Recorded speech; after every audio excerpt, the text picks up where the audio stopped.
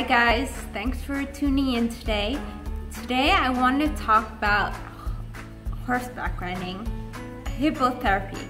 I was introduced to this form of therapy about 12 to 15 years ago when I lived in Ohio.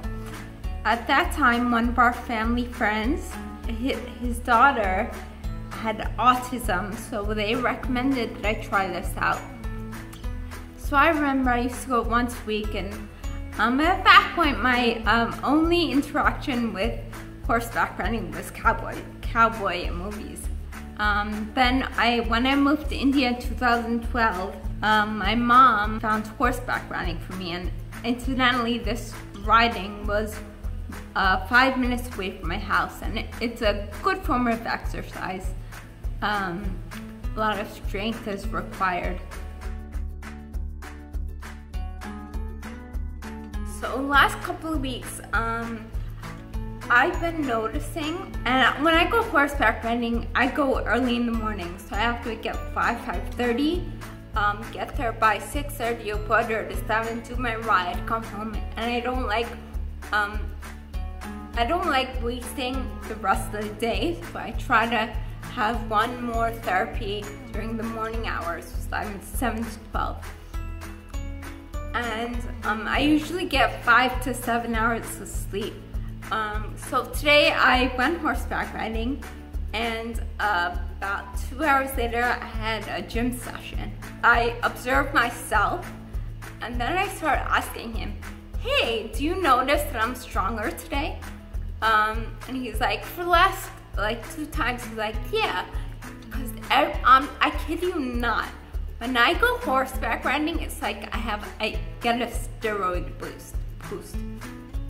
I don't know how, but first of all, I don't get really enough sleep. Secondly, I wake up super early to do a very vigorous exercise, and then I just get a boost of energy. Not only of energy, of like positivity. Whether you have autism, whether you're struggling with any other mental ailment, whether it's depression, whether it's attention, whether it's more physical.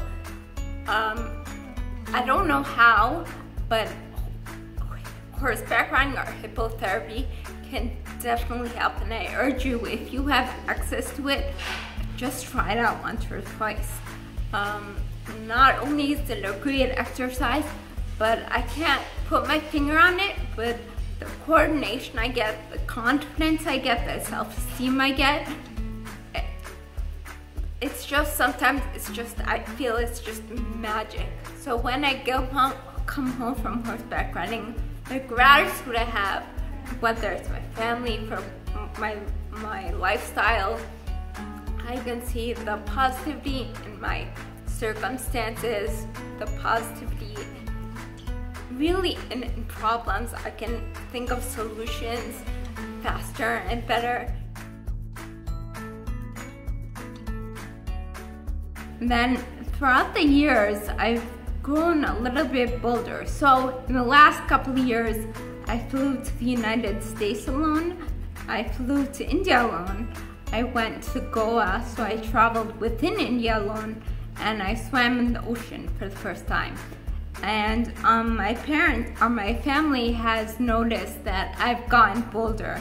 I don't want to ramble, but it's first-hand experience, and I think that's worth something.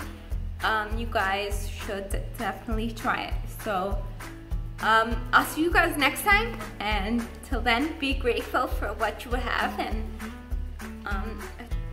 I urge you to take something from me in this episode. I hope you'll try out horseback riding. Alright, thanks guys, bye.